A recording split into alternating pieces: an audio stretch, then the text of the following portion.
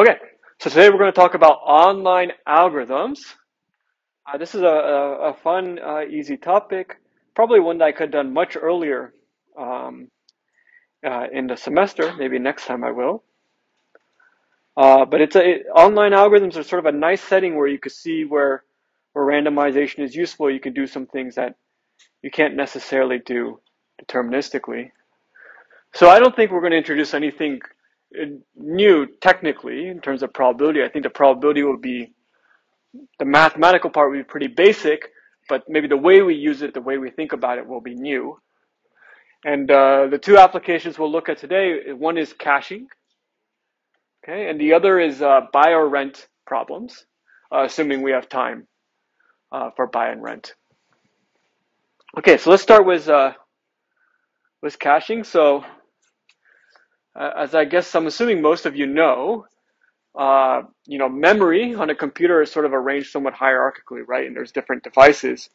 So, I guess, at some level, especially if I kind of simplify things a little bit, all your memory is really backed up in some kind of hard drive because there's some kind of copy there. And the hard drive is really big, okay, and is a little bit slower, especially the old ones that actually had a spinning mechanical disk. So it actually takes like a second to start spinning from rest, okay?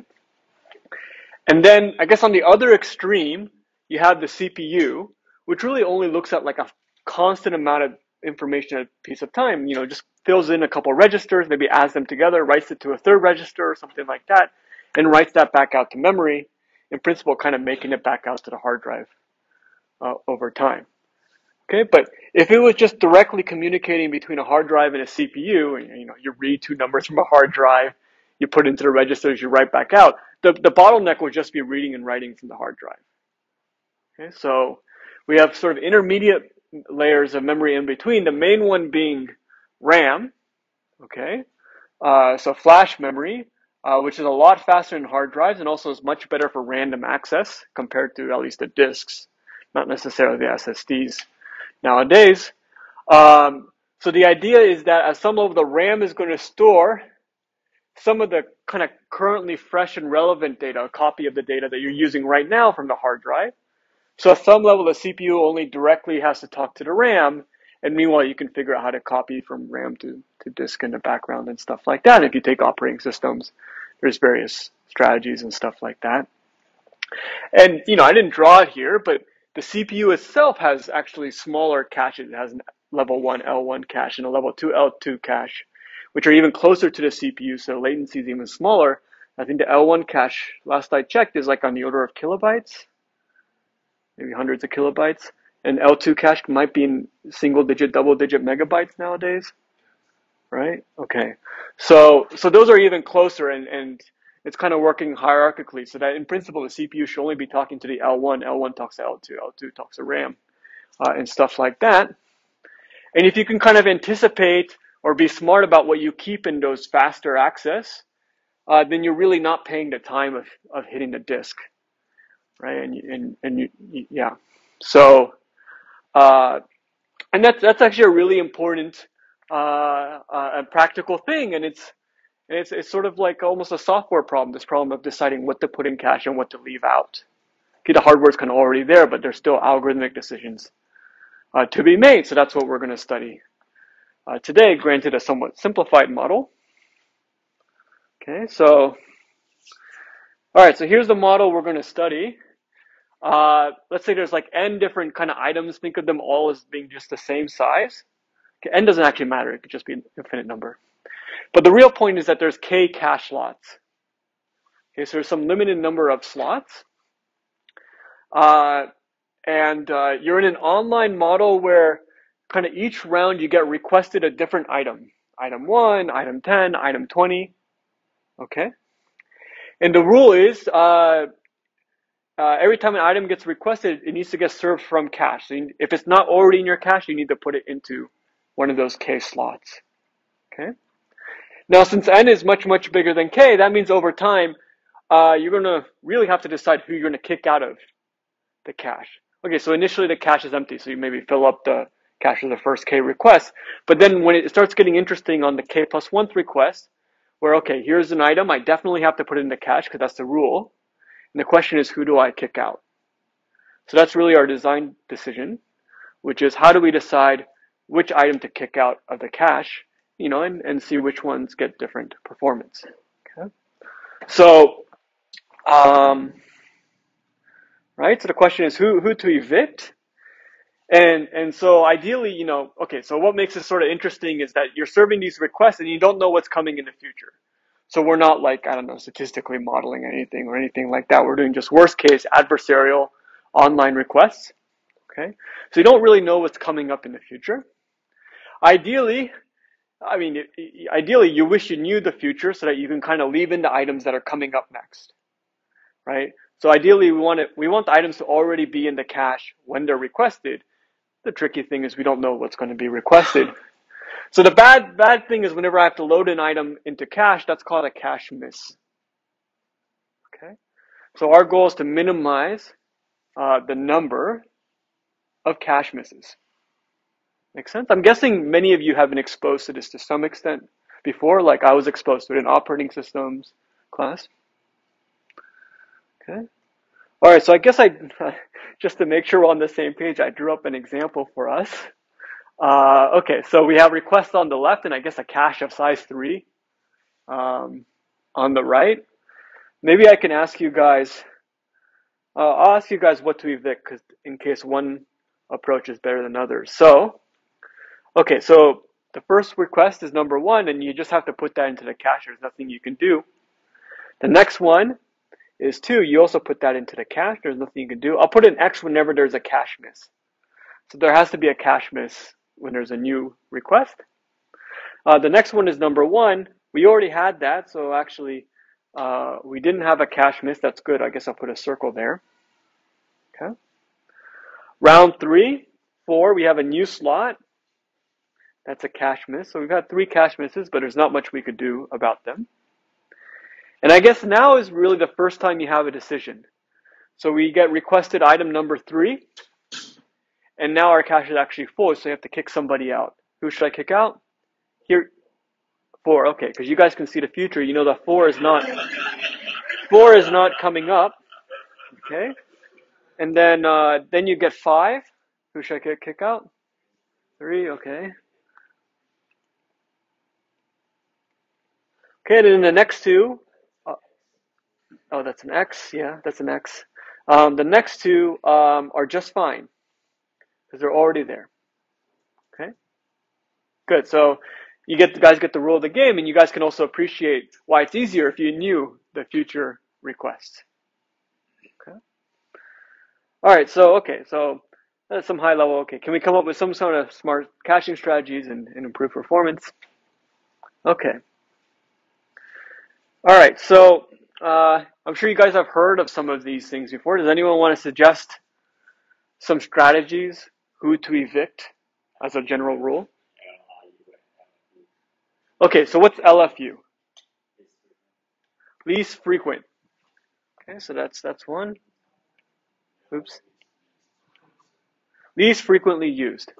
So I guess maybe you can, out of the items in your cache, you can keep it like a counter. Every time I re-access something in the cache, I'll increase the counter. And whatever has the smallest counter will get kicked out. Okay. You also said LRU. What does LRU stand for? Least recently used. So I guess here, I don't know, you can either keep the items in some sorted order, or you can keep like a timestamp of when everything was last accessed, or maybe in some kind of heap or queue or something. And just get rid of the thing that was accessed the furthest in the past. Okay. And then we'll study actually something that's a little bit more general than least recently used. Huh? Oh, yeah, we can do just random. I didn't actually list that, but why don't I? Totally random. That probably wouldn't be the worst one on this list. But I'm not sure. Sure, yeah, while we're here, any other ideas? Yeah.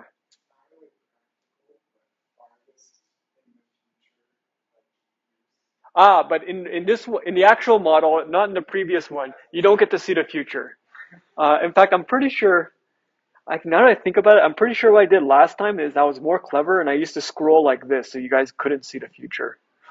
Uh, but I forgot to do that, so it made it less fun or more fun, depending on if you like to see the answers or not. So maybe more fun. Okay. Yeah. Any other ideas?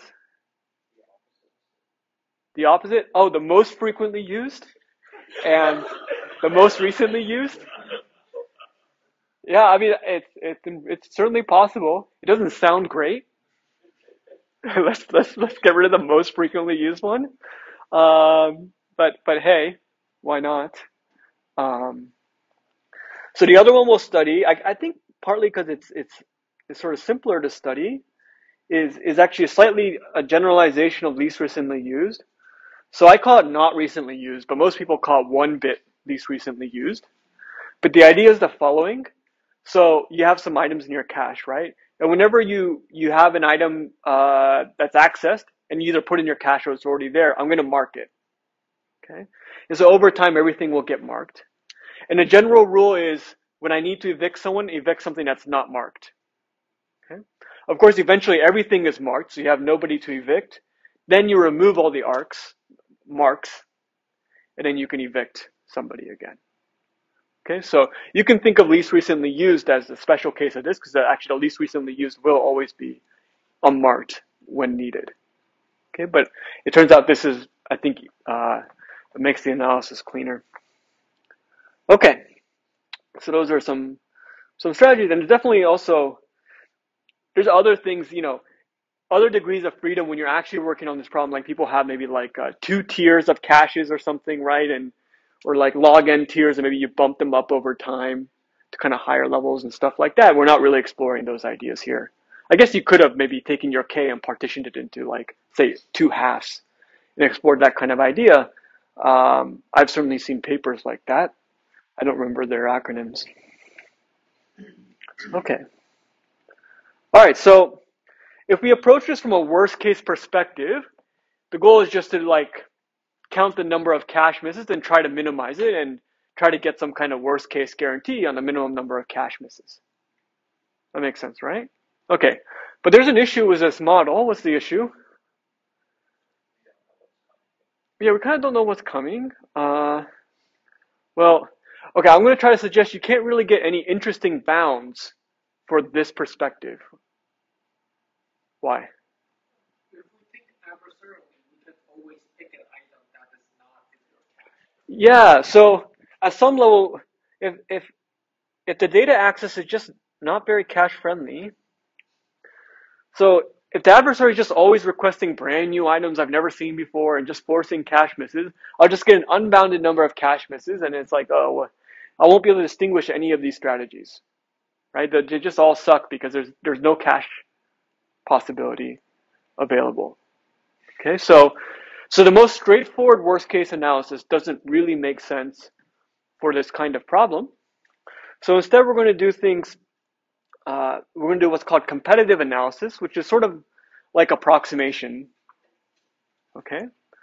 Well, to be a little bit more constructive, what I want to know is that, if it is possible to cache things, like if I do have a fairly cache-friendly data access pattern in hindsight, then I will want to know that I've been pretty competitive with whatever is best. Okay, so we will process everything online, and we'll have to make decisions on the fly. But afterwards, we can look in hindsight and analyze and say, what was the best possible? So opt in hindsight is well defined.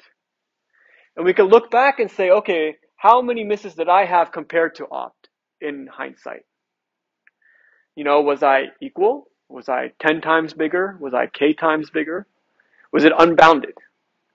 Okay, and we could try to minimize this ratio and use this ratio to distinguish between one strategy and another. Okay. All right. So, all right. So let's take least frequently used as a warm up. Can anyone either think of a way to get a good or any competitive ratio for least frequently used, or try to think of an example where least frequently used will do really, really bad? k slots in the cache and you give k plus one stuff in the cycle. Because every time, wait, but then it's all one, so it doesn't know which one is. Okay, well, that's for the argument.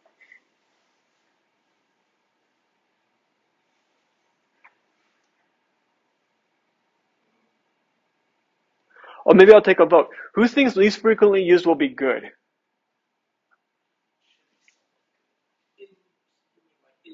Like we'll get some kind of reasonable bound. Okay, so I would say 60% good. Who thinks it'll be bad?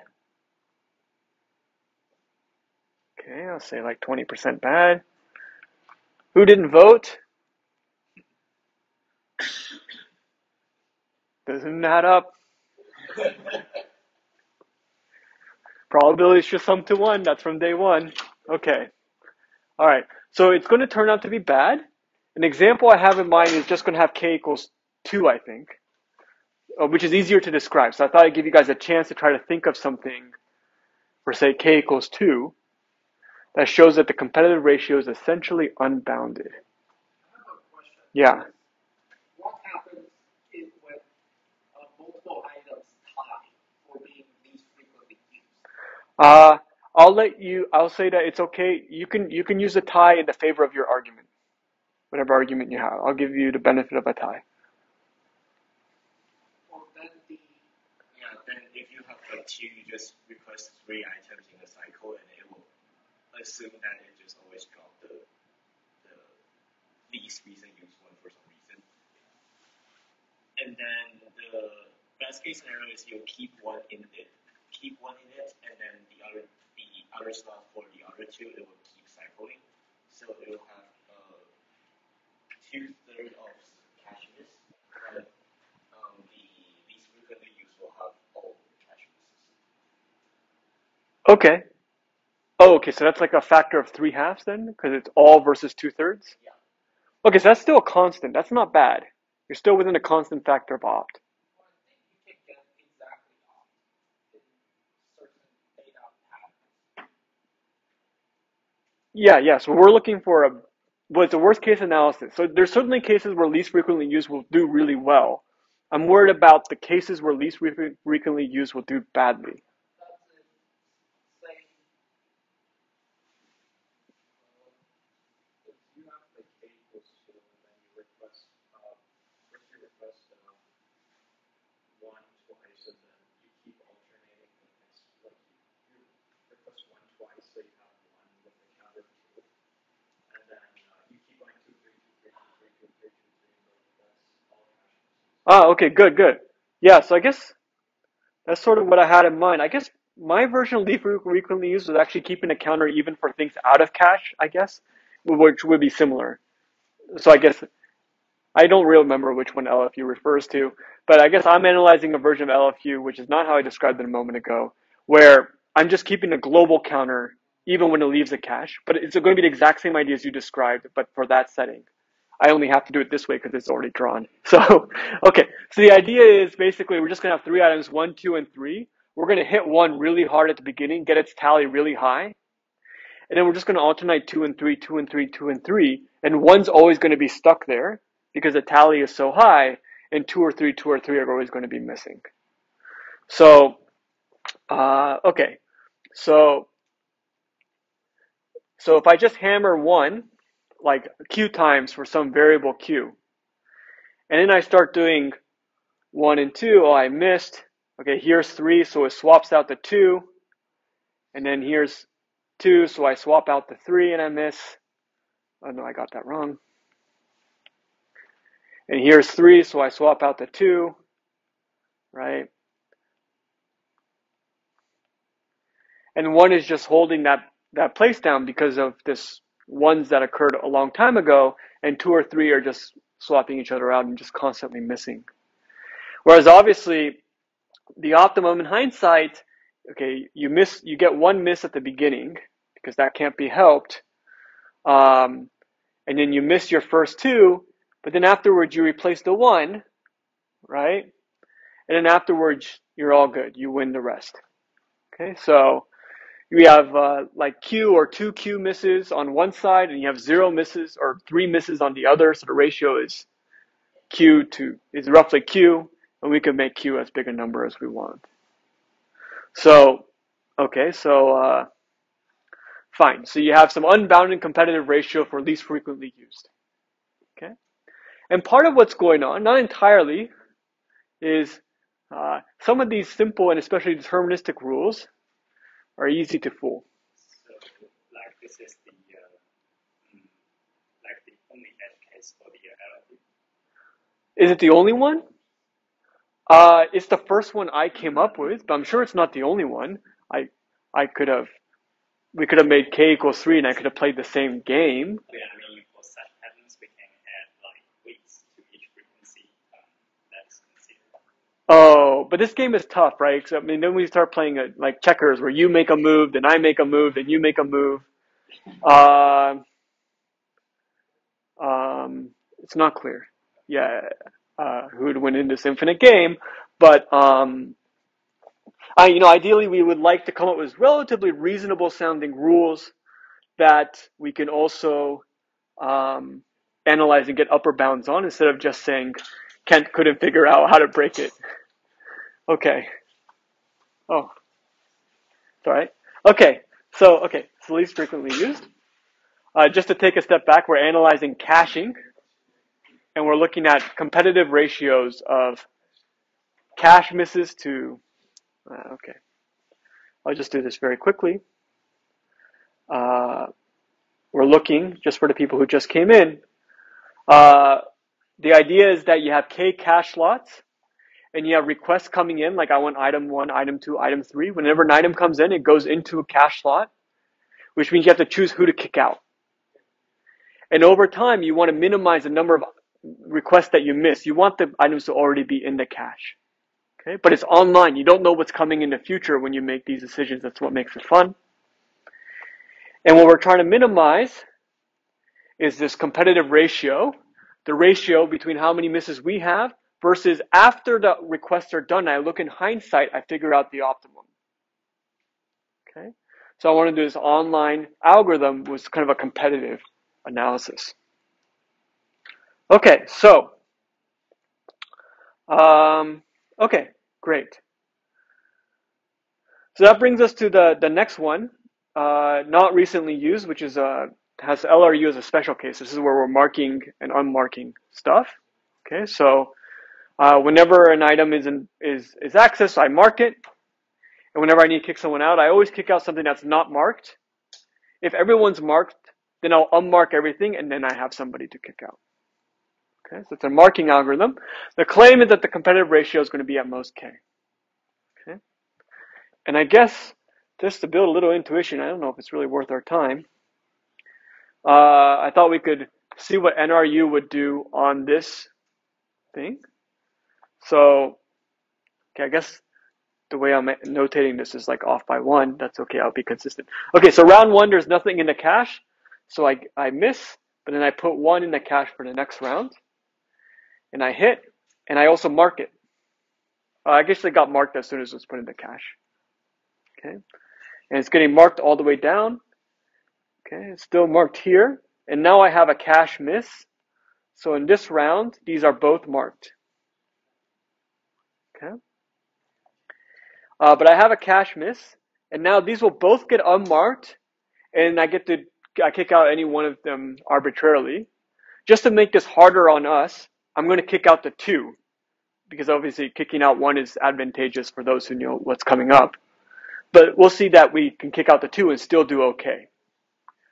So I'll kick out the 2 and keep the 1, but it's now unmarked. But 3 is marked. Okay. And next round 2 comes in, I get another miss. But now I kick out the 1. So the 2 and the 3 are both marked, and they're both in there. So for all of those 2 3s coming up, I'm going to hit them. I'm going to not miss them. Okay. So compared to LFU, which was never able to adapt because it was confused by the earlier ones, this had a few mistakes at the beginning, but eventually cleared out the marks and got the 2 3 in there like we wanted. So not as fast as opt, but we only had a constant number of misses before we got there. Okay, so at least that gives a little bit of hope that you might do better. The claim is that you can get a factor k approximation. So that last one should have shown that we were within a factor 2 or something of opt. Okay. All right, how are we going to analyze this? All right, so let's fix a sequence of requests. I guess here the indices are given as e's for element, I think. And what we're going to do is, okay, so, periodically we unmark everything, right? And I'm going to think of that as demarcating what I call a run. So you're going to have a run, and then I unmark everything. A run, unmark everything. A run, unmark everything. Okay? All right, and this is going to really help us in our analysis. All right, each run has how many distinct items? K, because each one gives you a mark, and it's that K plus 1 that forces everything to be unmarked. Okay? So good, it's going to have K. Now our NRU algorithm, inside just one of these runs, how many mistakes can it make?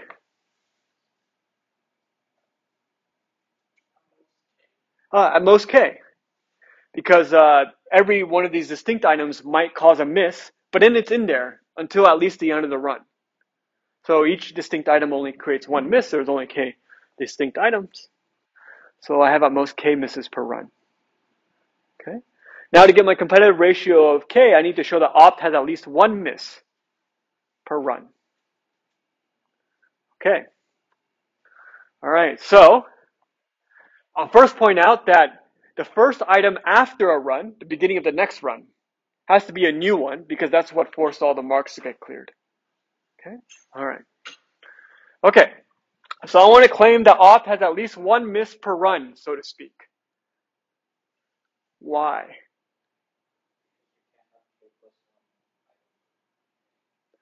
That's kind of true, but I'm looking for something more specific.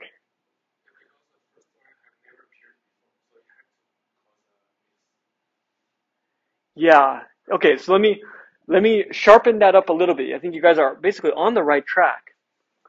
All right, so any cache must miss in that previous run either one of the last K minus 1 items, okay, or the first item in the next run. Okay. So every run is going to miss one. Okay, good. So we put that together. Number of misses from NRU is going to be K times the number of runs. Number of misses by opt is 1 times number of runs. I get at most K. In what case does the first item does it? Well, okay, so maybe so the optimal cache in the previous run could have, so there's different items coming in the previous run. It could have been replacing itself with each other. And maybe that first item from the new run was from a long time ago. And it was just never replaced in the middle. So NRU is going to clean everything out for every run, but some other optimal cache might not. It might be holding on to stuff from the past. Yeah.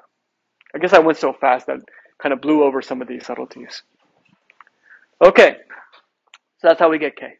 Okay. Of course, we haven't done any randomization yet. All right, so that's how we get K. The question is, can we do better? Okay. I usually don't ask this unless we can. So, any ideas for making this algorithm just a little bit better?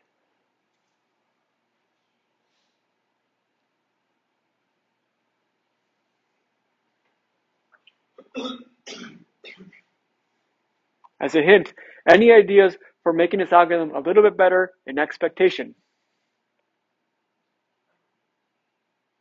This sounds like a stupid solution. Like, what if we make K smaller? Because it will lower the bound, but then having a smaller cache is actually worse. Yeah. So that's right. So that's one thing kind of interesting about competitive ratio. Okay, this is getting worse in K. So is my cache performing better when the cache is bigger? Because you're competing against the best size K cache. So if you make K smaller, your bound will go down. Your ratio will get better, but it's compared to a smaller cache. So it's not, doesn't mean the actual real performance is better. Yeah. We would like to improve the dependence on K. If it was square root K, that would be better. If it was K over 2, that would be better. But any ideas for tweaking is going to be something similar to this 1-bit LRU algorithm to improve its kind of worst case. Yeah. So after a while, you like clear all the marked items, and so all items are marked, and when you choose to want to you choose randomly. That's well, we could. So this one was arbitrary. Yeah, and we made no assumptions. But that suggests, hey, why not choose one uniformly at random? And that's exactly what we're going to do. Okay, so randomized NRU. I'm going to inject uniformly random a marked item whenever I need to. Okay. That's the only difference. And the claim is now we can improve the competitive ratio to log K in expectation. So that would be like expected value of the competitive ratio is less than or equal to log K. Okay. All right. So the initial setup is similar. We're going to also focus on runs just like before, split out when we mark things. In fact, none of the marking stuff, yeah, so all this is kind of the same. None of the marking stuff really actually changes, I think. I think both algorithms will have the same exact runs, if I'm not mistaken. Doesn't really matter. Okay. I'm going to make a slight distinction this time, though. I'm going to pay attention to, so in the run, right, and there's K distinct items that show up in that run. Some of them appeared in that previous run, and they just happened to repeat. So there's some small chance we could have cached them and saved them. Others are brand new. They weren't even in the previous run. Those are a little bit harder to cache. Okay, so that's what I'm going to call new and repeat items, depending on whether or not those items appeared in the previous run. All right, so this argument is going to be a little more sophisticated because we need a potential function. And I dropped my pencil. Okay, so we need a potential function, which is going to be phi, which counts the number of items that are simultaneously in ops cache, but not in my cache. So it's really how many items, how far off am I from opt in some sense, and from what opt is doing. Okay. And then we're going to break the analysis into one run at a time, like before. And I'm calling phi in to be the value of the potential before the run starts, and the phi out to be the value of the potential after the run. And L is the number of new items out of K in that run. So K minus L would be the remaining number of repeat items. All the items either are new or repeating. Okay. The first claim is that opt must miss at least L minus phi in items. Why?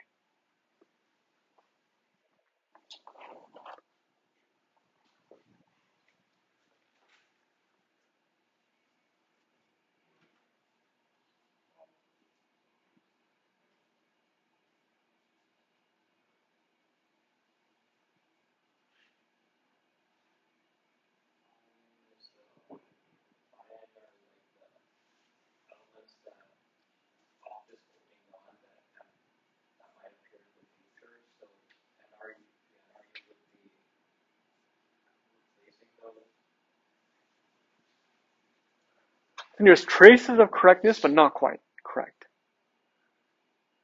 Yeah. In the extreme case, let's say every item in ops cache is not in NRU's cache. So phi in is exactly the number of items in the cache. Yeah. Since we're getting L new items.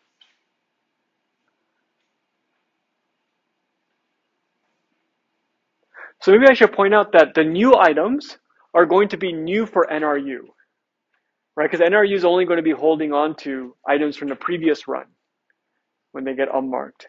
So anything before that, NRU has no chance. So all those L items, NRU is definitely going to miss. It's definitely not an NRU's cache. And then because optimal can only hold at most 5 different, Ah, yeah, okay. we get 5. Good. So at the beginning of that run, there's going to be these L items that weren't even in the previous run. Okay. Of those L, none of them are in NRU's cache. Okay. And at most 5 of them could be an opt. Okay, because 5 is counting the number of items that are in opt, but not in NRU, and all those items are not in NRU. So, okay, so maybe the opt has phi in of them, but the remaining L minus phi in, it definitely has to miss. Okay, so opt is going to miss at least L minus phi in. Okay. Next, opt is also going to miss at least phi out.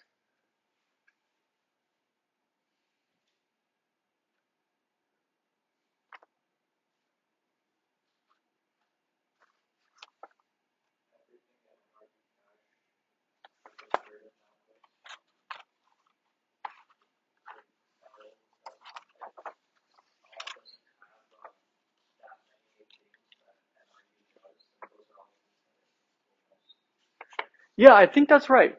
So let me try to read. Hopefully, you tell me if I'm saying what you're saying.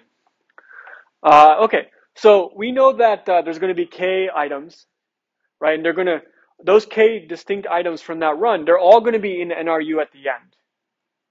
Okay. Now phi out is counting the number of items that are in ops cache but not in NRU at the end. Okay, so let's say phi out is like 10. Then opt must have kicked out 10 of those k that are in NRU. But every time opt kicks something out, there must have been a cache miss. Okay.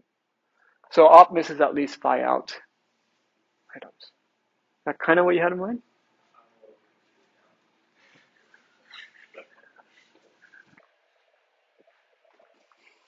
Okay.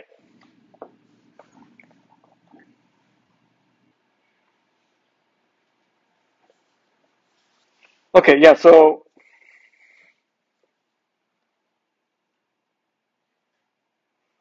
all right, so let's say okay. So if there's k items from in that run, they all are going to be in NRU at the end. And then phi out, opt is holding on to phi out items, which means it only kind of has like k minus phi out slots to work with to process through those k. So if you have k minus phi out slots and you're trying to take in k, you have to have phi out misses. Okay. I think that's slightly different than how I worded it before, but I think that's better. Okay, good. All right, so if we combine those things, then opt has to miss at least the average of these two, L plus, and now here's just the increase in potential over the course of the run. So L is a number of new items, and then the rest is some change in potential, and you can imagine how those are going to add up over all the runs. Okay. All right, now let's look at NRU. So NRU is going to miss all of the L new items, right? Nothing it can do. Those are new items. All right, but then there's going to be some repeat items. Okay. What are the odds that NRU is going to miss the first repeat item in the worst case? So what would be the worst case? So ideally, I would love to already have the repeat items in cache when they show up, right? But they might get kicked out and stuff like that. So it's sort of like, what's the worst case, especially in terms of when do the new items appear and when do the repeat items appear?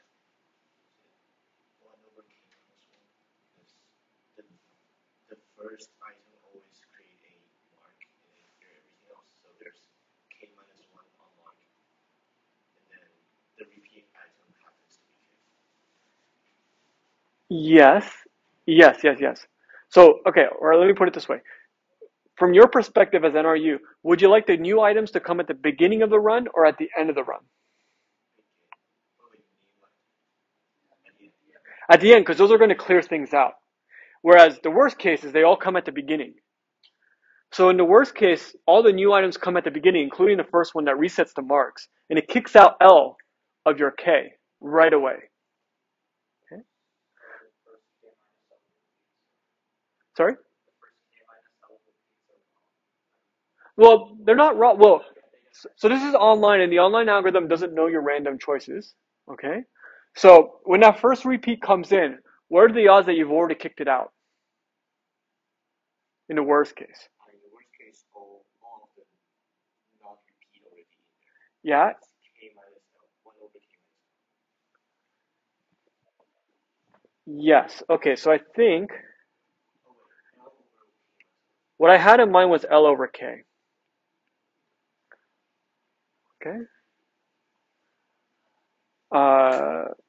Right, okay. The odds of missing are the most L over K. Okay, now what about the second repeat?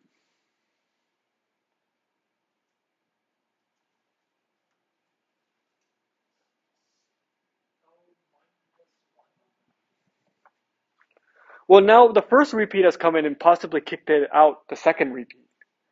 So now instead of having L things threatening you, it's L plus 1. Okay. What about the generically ith? L plus I minus 1, I believe, over K. All right? Okay, good. Okay, so NRE is going to miss the I3P, it's probably L plus I minus 1 over K.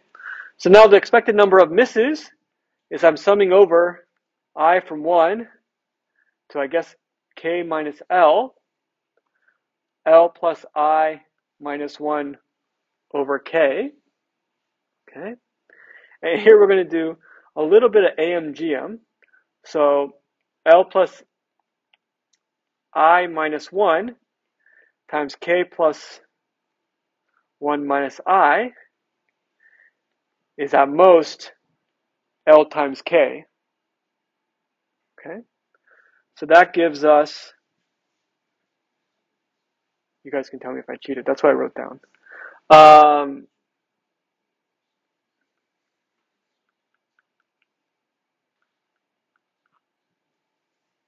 L over K plus 1 minus I. Okay.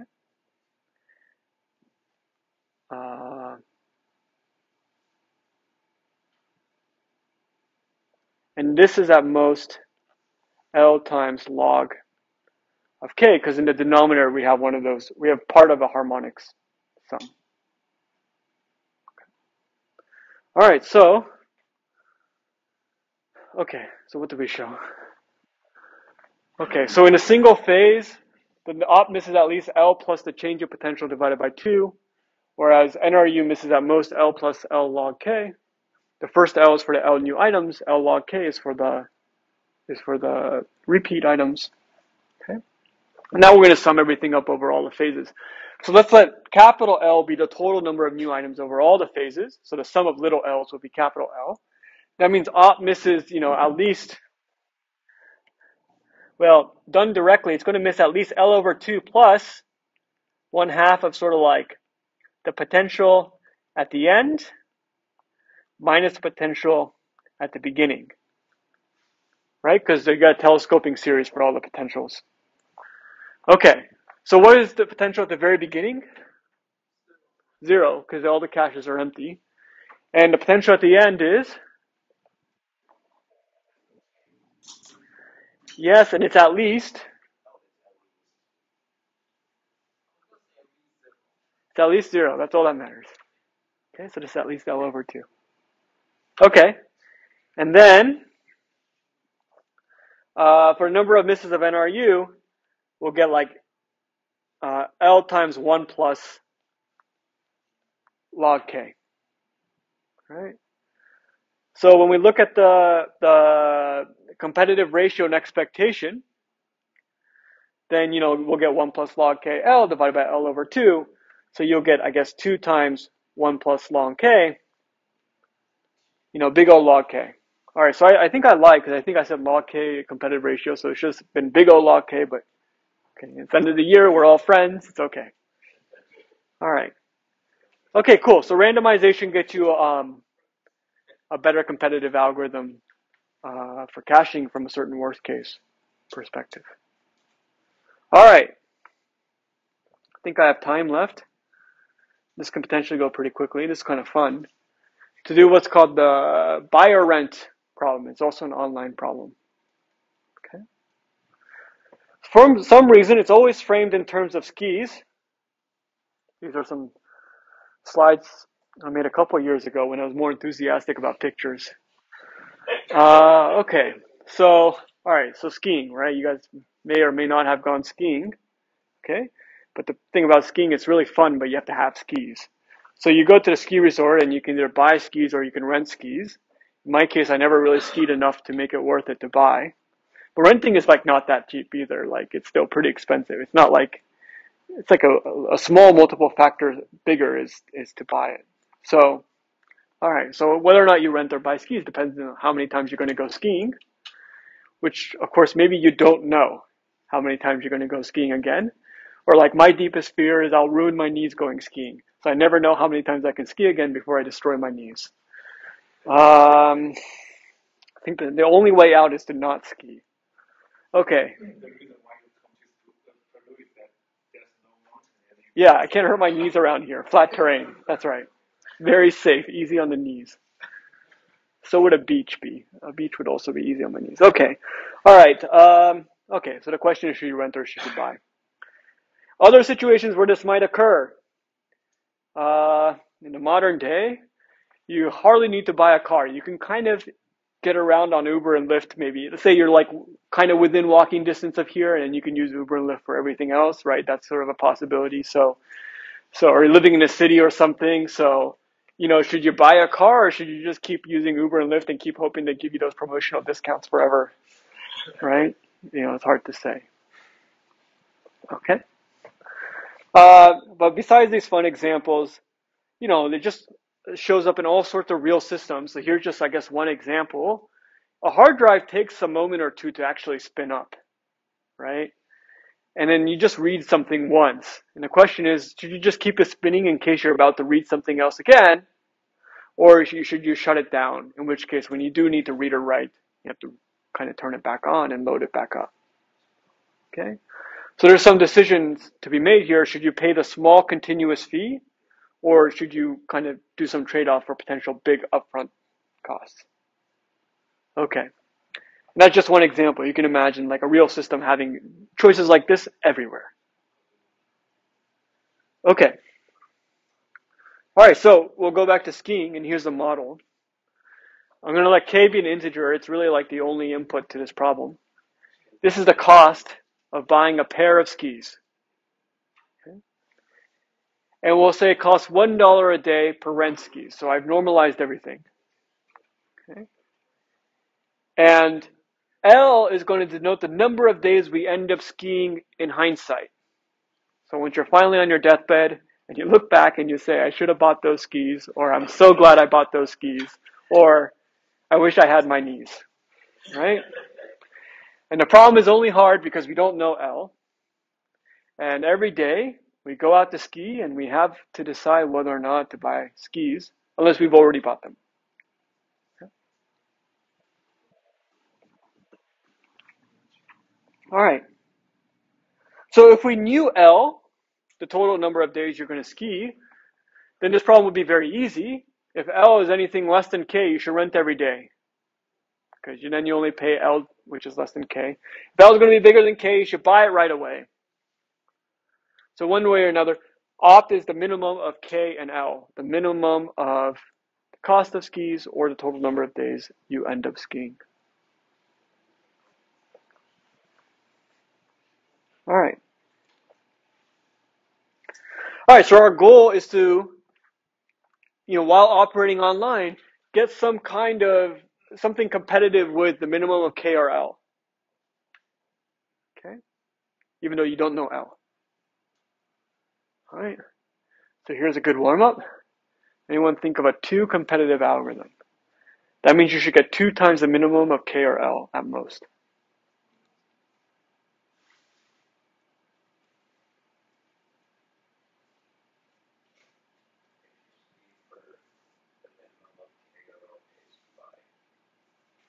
Okay, so tell me what you do on day 1, what do you do?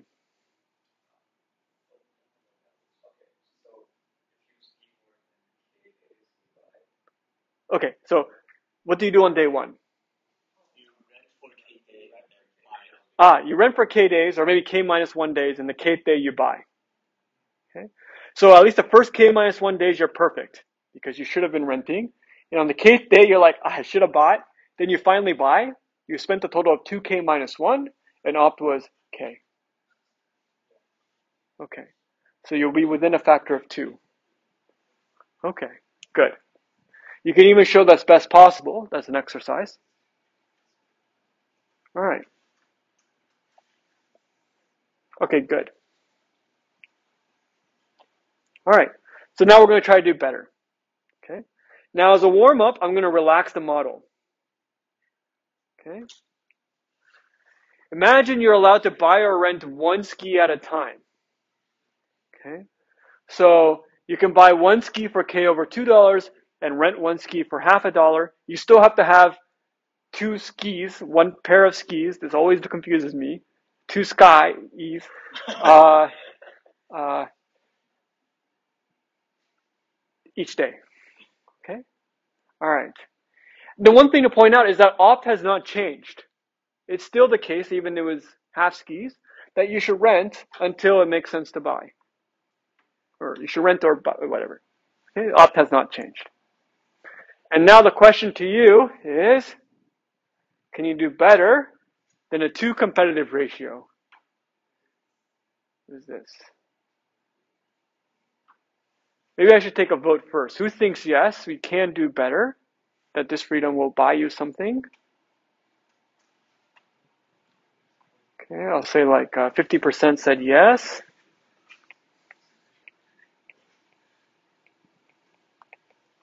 And who says no, you won't be able to do better?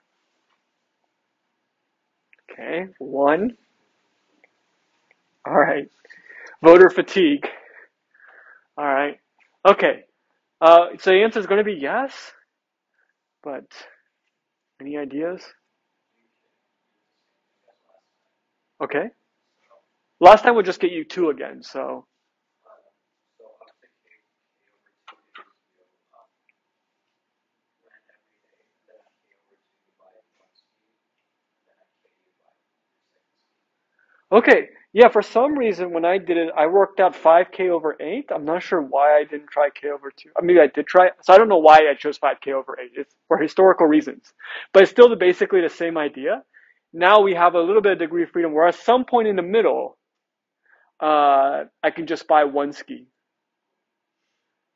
So if I bought skis on 5K over 8 and just assume K is divisible by 8, and on day K, finally bought the second ski, and I've calculated, okay, before day 5K over 8, you're just renting, so you're doing great. Between 5K over 8 and K, well, you get 9/5 opt for 5K over 8, and you're actually still doing a little bit. It should just get better because you kind of put some down payment on, and now you're kind of renting at a cheaper cost than opt is renting, because opt is paying 1 on those in-between days, and you're only paying half on those in-between days. And for L equal to K, you get 29 over 16 is the cost. And after that, neither of you are paying anymore, so that'll also give you the fixed thing. So both of those numbers are less than 2. One calendar will actually, it would just be 2 on the top. So. Okay. So, yeah, okay. So I must have tried K over 2 and it didn't quite work, so I tweaked it a little and it worked out better. That must have been what happened. Okay, good. All right, so you can do a little bit better. All right, okay. All right, so we're going to take this to the next model. This is called a liquid ski model. Okay.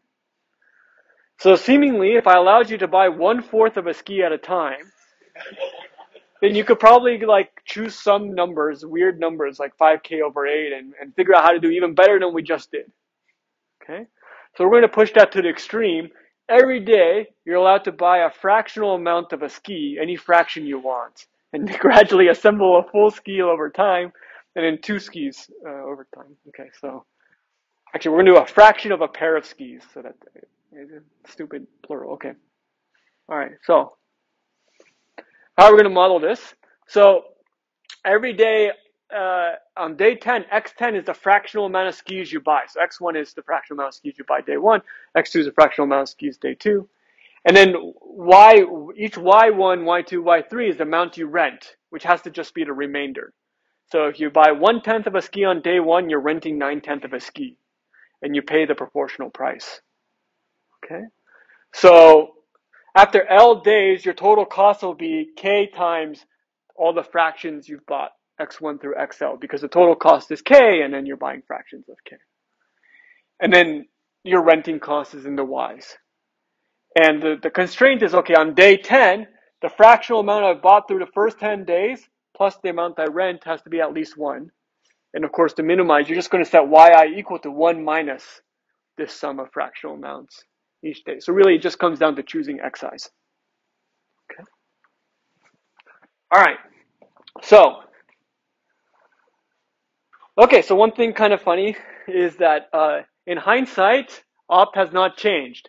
So even though you can now buy liquid skis, you would still do the same thing. If L was less than K, just rent the whole thing every day. If L is bigger than K, buy everything all at once. Okay, kind of odd. All right. So, okay, so here's the strategy we're going to pursue.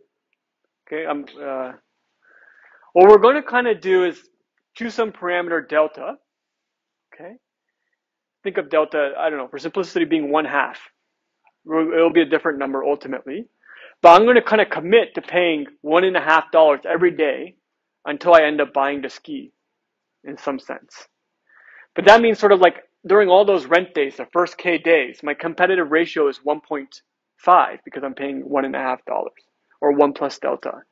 And we're also going to choose delta so we end up buying the ski exact completely by day K. So we'll figure out the math at the end to work it out. So that means the first K days you have paid 1 plus delta times K, and opt would be K, so you get a competitive ratio of K, of 1 plus delta. Okay, so we're kind of choosing competitive ratio ahead of time and then working backwards to figure out what the x's should be. Okay, so for x1, I know that 1 plus delta is equal to the amount I pay, K times x1 plus 1 minus x1. That represents y1, the renting. Okay, so that means what does x1 equal?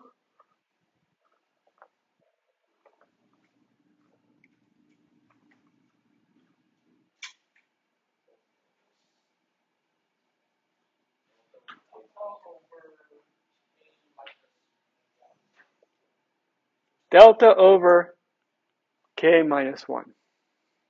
Okay, I think that's correct. All right, then I go to day 2. I'm committed to paying 1 plus delta dollars. So I'll pay K times x2 plus the renting cost, which is now 1 minus x1 minus x2. What does that tell me x2 is?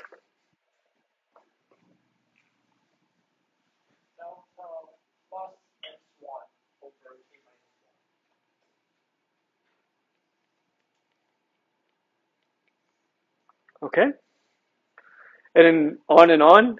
What about the ith day? So on the ith day, K times xi plus the renting cost is subtracting out that partial sum of x's. What would xi be equal to? It should be x1.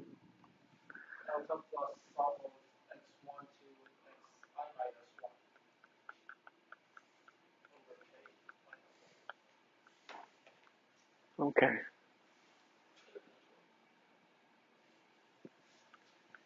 K minus 1.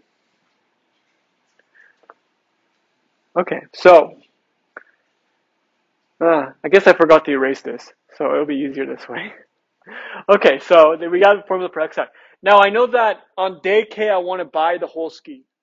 So I wrote 1 is equal to x1 plus up to xk. Okay? And for example, if I unroll xk, then I'll get delta over k minus 1, and I sort of have one copy of x1 plus another 1 over k minus 1 copies of x1 from the xk side. So you get k over k minus 1 times the partial sum through the first k. And you can keep unrolling in this fashion. And so you'll end up with delta over k minus 1 plus this geometric series with factor k over k minus 1. Okay? And if I did my math correctly, you'll get that biggest term minus the smallest term, and then sort of the k minus 1 denominator disappear because that's how this geometric series things works. Okay? So you get 1 is equal to delta times roughly k over k minus 1 to the k minus roughly 1 if k is big. Okay? All right. So, oh, I forgot to erase a lot of important stuff. That's okay. Um, okay, so just solving this and, flipping some things around. Delta is equal to 1 over k minus 1 to the k minus k over k minus 1. If I take k to infinity, since it's sort of an ugly fraction, so let's just think of k being big, this is going to converge to e. Okay? And this is going to converge to 1. So you get 1 over e minus 1. The competitive ratio was 1 plus delta, so we get e over e minus 1. Okay. All right, good. So, which is about 1.582 or something. Okay, so that's better than 2. All right, so now,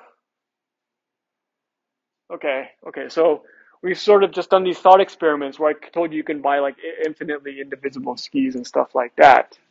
But you can't, okay? So how are we now going to turn this into a real life strategy for buying skis or cars or whatever other major life decision you have in mind?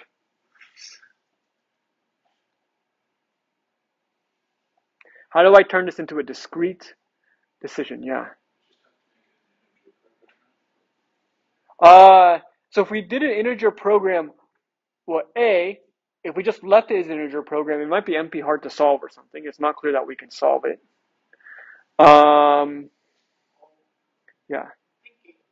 Using this, like every day, you will have a number of like what fraction of skis you bought, right? Can we just decide if we are going to buy the whole thing or not, weighted on the fraction that we already bought? Yeah, so just give me one buzzword related to this class. How are you going to decide? Okay. So at some level, we want to take what's essentially a continuous solution to the problem and randomly round it to a discrete solution. And we're going to be able to do it in a way we don't lose anything, actually, either in the approximation factor. Okay. So, all right. Wait, I forgot to. Okay. All right. So, that's fine. So here's what we're going to do. Okay. So let me. Okay.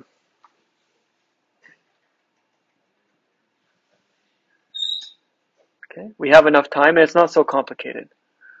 So let me put this in the corner. Okay. So what I'm going to do is I want to interpret. So I'm committed to buying someday between 1 and day k, right? At some level, the xi's will reach 1 in day k. And I want to interpret xi as the probability that I buy on day I. Okay? So the probabilities are all going to have day 1 plus day 2 plus day 2 up through day k. They should all add up to 1 because that's what we did. X1 plus up to xk all was equal to 1. Okay? All right. So how can I actually turn this into an algorithm? So I have these numbers. They add up to 1. And I want each xi to represent the probability that I actually buy on day I. So as a picture, here's like a line between 0 and 1, and this would be like x1 and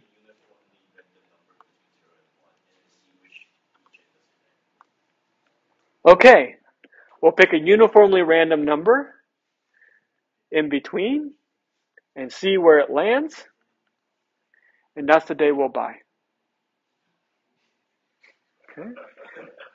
So the nice thing about this algorithm, you don't know L in advance, but you can compute the X's in advance, right? Because X's don't depend on L. This is actually like, once the only input to this algorithm is K. And otherwise the numbers Xi can just be computed and crunched following that formula. Okay? So you can just say on the ith day I'm going to buy and you have to commit to it. And when the ith day comes around, you buy it. Or if the ith day never comes around, you'll be glad you rented.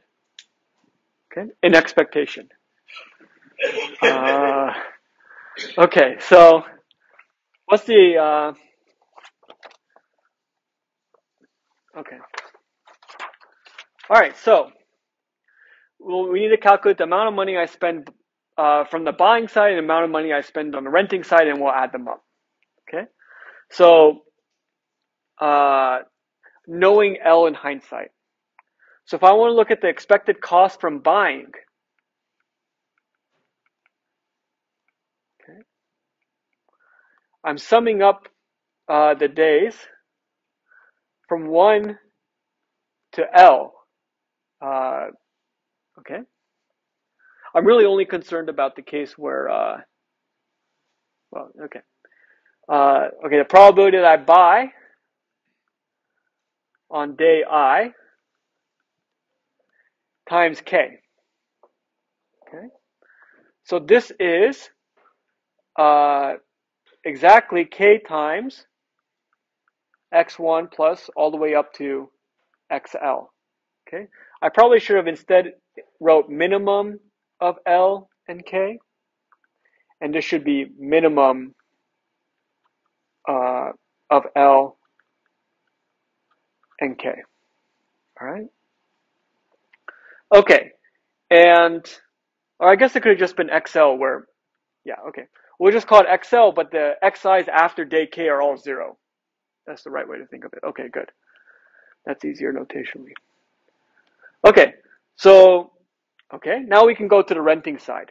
So now what's the probability that I rent on day I? Okay, how would I express the probability that I rent on day I? Yeah, why is it 1 minus the sum? Like, expand just a little more. Yeah, okay, so it's the probability I don't buy in the first I days, which means that the random number fell outside x1 plus all the way up to xi. Okay, which happens is probability 1 minus x1 up through xi is equal to 1 minus xi. All right. So now the expected cost renting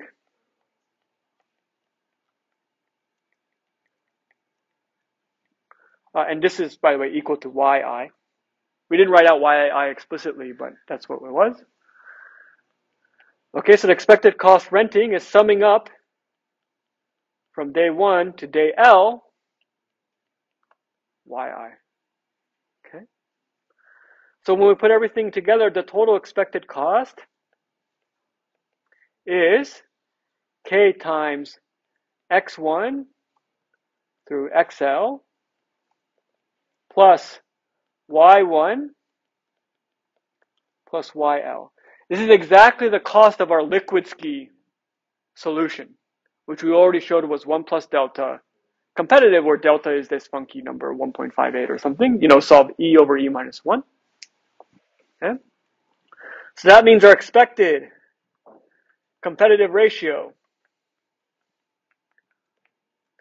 is 1 plus delta, which converges, as k goes to infinity, to E over E minus 1.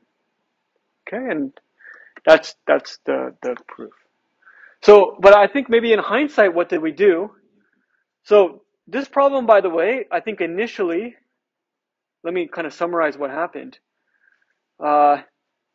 Initially, right, it seemed like there wasn't much we can do. So when we're presented with originally, right, buy skis or not, really we couldn't do much better than, oh, just buy the skis on the day you finally regret renting. Okay? And you can show that's best you can do deterministically. And as an exercise, we explored fractional solutions.